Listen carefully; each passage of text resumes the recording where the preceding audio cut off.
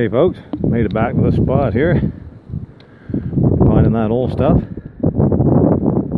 And -6 here today, which is about 21 Fahrenheit. Anyways, I'm going to see if I can get the shovel in the ground, and if I can, and if I find anything, I'll get you back up on. Alright. First find, folks, is this little tiny spoon. There are some there's some markings on the back. I can't make them out, but I'm going to take it, clean it up, and see if I can find anything out about it. Pretty windy here today, so hopefully I'm not picking up too much wind in the microphone. Alright, I'll catch you later.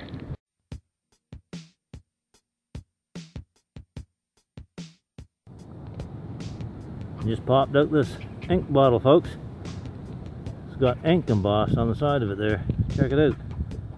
It's turquoise color, or aqua blue. Blown. That's a nice one. Nothing on the bottom. Yeah, looks to be all there. No chips or anything in it. No cracks. Sweet. Nice little ink. On to the next. Check this shard out, folks. That's pretty cool. Oh, maybe it went that way, I don't know. Got a bit of a bluish and white color to it. Might have been a vase or something, I don't know. Anyways, that there. Getting lots of tops.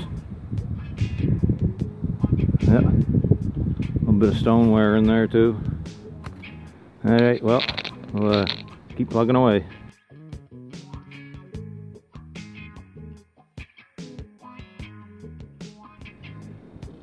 Here's one, folks. Too bad it's broke. International Non-Such Stove Dressing. Non-Such Manufacturing Company, Toronto. It's a little bit melted. This might have been a burn pile. Kind of windy here today. Sorry about the wind if the camera's picking it up.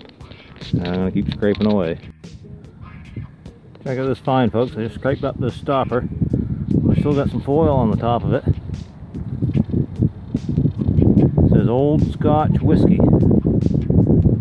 Figured I'd film it before the foil wipes off or whatever. You never know with these things.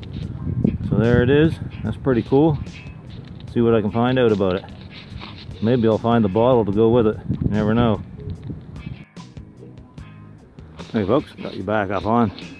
Looks like I got finally another one in the hole here. It's right here.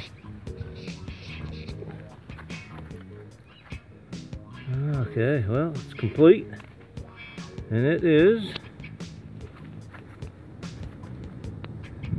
a 3-in-1. Haha, yeah, it's a blown one. 3-in-1 oil, yeah, cool. GW Coal Company. Cool beans. I'll take it. Onward. Hey folks, I got something sticking out here. Looks like a stone of some sort, maybe marble. I'm not sure. I'm gonna pull it out if I can. Let's see what we got here. It's not very big. Oh, it feels like it's attached to something. There we go. Huh. That's interesting. Would have been a piece of decorative stone off a fence post or something, maybe. Something like that. Anyways, that's pretty cool. All right, I think I'll hang on to it.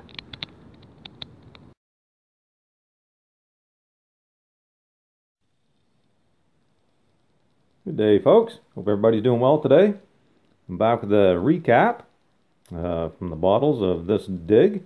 I think this is the third or fourth video from this 1880s site, 1880s, 1890s. Of course, some of the stuff might even be from the 1870s. Well, let's get right into this one here. Nothing real special about this bottle. It's just a little blown in a mold bottle. No markings on it. There's a number 9 on the bottom. Yes, thick little bottle, thick glass. We got a Bromo Seltzer, Bromo Emerson Drug Company, Baltimore, MD. There you go. First time I found one like that, cork top. And I didn't do a whole lot of research on these ones, so I'm just kind of winging it, go over the basics. We got a Johnson's American Anodyne Liniment. Another blown in the mold, tooled lip. We got a maker's mark on the bottom. Looks like an ISJ and Company. That's an oldie. Found lots of those. This one here, I think you've seen this one in the video. It's just a 3-in-1 oil, but it's an old one. Get the lighting just right here. G.W. Cole and Company. I'll put some pictures up at the end of the video of these, the light behind them. Here's one here. They're just blown in the mold bottle, no markings on it. Nice little specimen though. And we got a couple inks here. This one here was broke. I glued it back together. Nice clear one. It's doesn't say Carter's on the bottom. It just says made in USA. And it's blown in a mold. I don't know if it's Carter's or not. But this one here is a nice one. And this actually says Stafford's ink on the side of it. I didn't notice that when I dug it. So that's nice. It's a nice specimen. And we got this padlock. You can see right there. It says VR and then patent down underneath it. Too bad it's broke. That's the second padlock I found at this site. Here's the other one. Yep, too bad it's broke. Too bad I didn't find the keys to them. That would be nice as well. Got an old paper shotgun shell head, 12 gauge. A 44 cartridge shell. The spoon, it has some markings right here on the back of it, but I couldn't make anything out even with the magnifying glass. A nice little test tube here of sorts, little vial, blown. 1, 2, 3, 4, 5 glass stoppers, and this one had this on the end of it, old Scotch whiskey, but it's come off, so I might glue it on there just so it stays there and I don't lose it. I think that's kind of neat to have that. And then this here that you've seen in the video, some sort of, I don't know if that's marble or what it is, but cleaned up nice, and I'm going to keep it. So that's everything, folks. Hope you enjoyed the video. I've got one more video from this particular site to show in the future, so I hope you tune in for that one. And we'll see you then. Have a great day, everyone.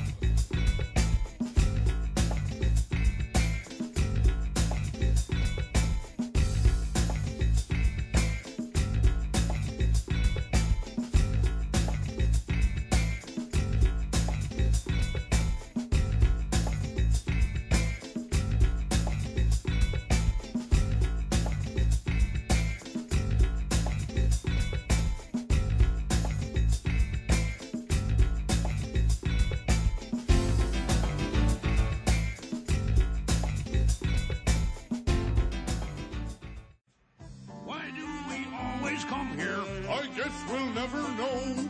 It's like a kind of torture to have to watch the show.